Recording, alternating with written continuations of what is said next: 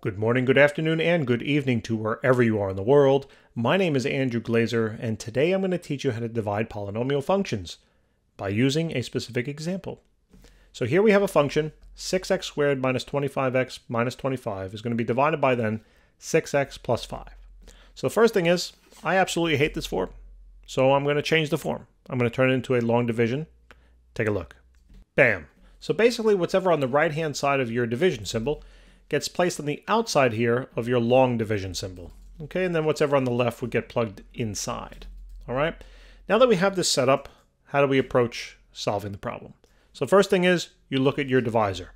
You want to find the term with the highest x valued power in it. I don't even know what I'm trying to say. You're basically going to look and find x, and whichever one has the x value with the highest power wins, okay? So since this is the only term with x in it, and it's to the first, this one wins. I guess maybe that's what I'm trying to say. You're going to take this 6x, okay? And what you're going to do is you're going to divide it on into the divisor. And what you're going to do is locate, again, the highest term, or the term with the highest x value, okay? And by highest x value, I'm talking about the highest power of x. If that's confusing, I do apologize. I'm a little confused at the moment, too. So you're not alone. I don't even understand what I'm saying myself. In any case, just watch and I think you'll get it.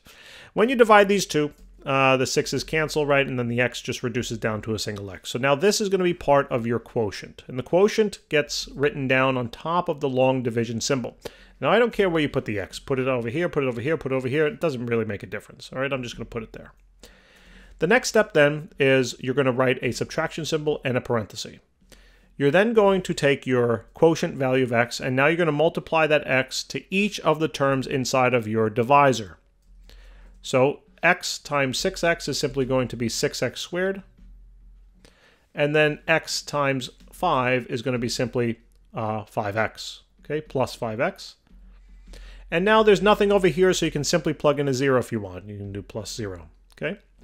It's like the same thing as saying 6 plus 5 is the same thing as 6x plus 5 plus 0, excuse me. Right, and x times 0 is going to be 0. So that's how you can think about it as well. Now, before you start doing the math, take this negative symbol and oh my god, divide, wow. Distribute, oh my god, too many D's, right? Oh boy, I think this is the last video for today. Yeah. Oh, it's only 2:14 in the morning. So, take the negative symbol and distribute it to each of these terms inside, okay? Now, when you do that, you're going to next erase the parenthesis, all right, and change all of the signs, okay? So anywhere you had signs, change all of the signs, okay? Oh boy, I might just stop here midway. Erase the signs, and if they're positive, all right, you got to make them all negative now. Okay, now you can do the math. All right, so that cancels, right? Because positive 6x squared minus 6x squared is just going to be 0. This you're going to add together, so that's going to be a negative 30, right? Negative 30x. And then here it's just going to be minus 25. Okay, beautiful. Now, next step, you're going to do the same process. This is your new divisor. No, this is the dividend. Oh my god, this is terrible. Oh, you know what? I'm not even going to edit it out. Screw it. Who cares? So this is your dividend. Right? So now what you're going to do is you're going to take, again, that highest term there of x, the 6x, you're going to divide it now into the highest x term here in the dividend, okay, the negative 30x. So write that work out on the side. So negative 30x divided now by the 6x, okay? And what does this reduce down to? Well, reduce down to simply negative 5. So this term will now enter your quotient. It's going to be a minus 5 now, okay? Cool. Now, set it up.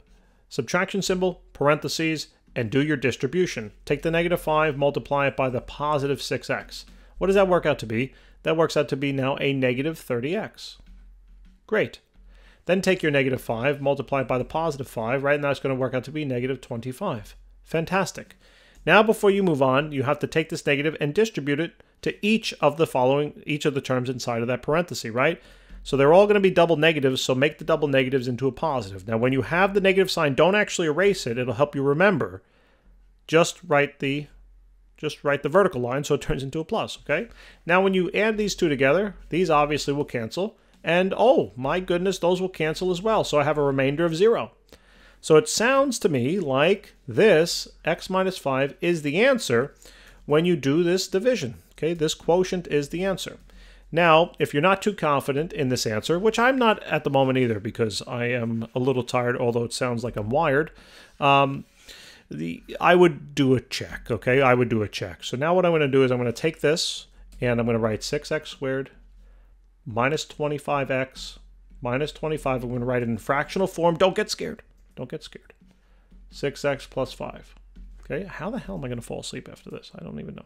That's what happens when you drink coffee too late, ladies and gentlemen. Do not drink coffee too late at night, okay? Because I'm probably going to pull an all-nighter now. Anyway, I wonder how much longer my body can take with this. I'm not really sure, but we'll see. So now you're going to set it equal to the quotient, okay? Because basically what you found and what we did over here is we did this division and we said that that division will be equal to x minus 5, okay?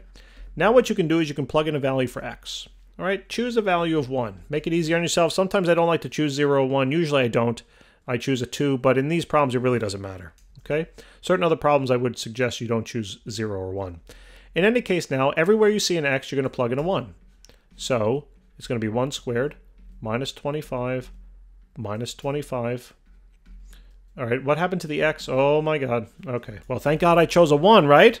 Ha! Just seeing if you're paying attention. Are you paying attention? I hope you are. I hope it's not 2 in the morning where you are. And if it is, welcome. So it's going to be a 1 minus then 25. All then 6 times 1 plus 5, and that's then going to be a 1 minus 5. Okay, so now this just works out to be 6, right? Then minus 25, that's just 25, then minus 25. Okay, great. Divided now by 6 plus 5, right? 6 plus 5 basically, so that's 11. And that's going to be equal to, hopefully it should be equal to negative 4. Hopefully this works on out. So let's see what happens.